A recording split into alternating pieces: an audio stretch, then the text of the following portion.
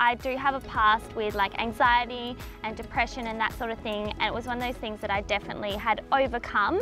And then when I started my own business and I went full-time into it, it really hit me again, and I realized like how much it can impact you, because you're always on, like your laptop's always there, your phone's always there, and yeah, it's really hard to switch off, and that's something I've really struggled with.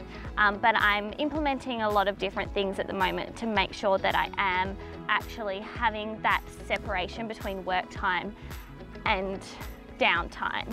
My go-to brain day is definitely getting out in nature and grounding myself.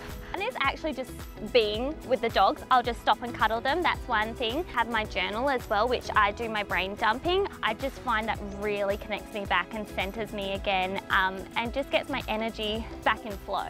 Get out and do something for you.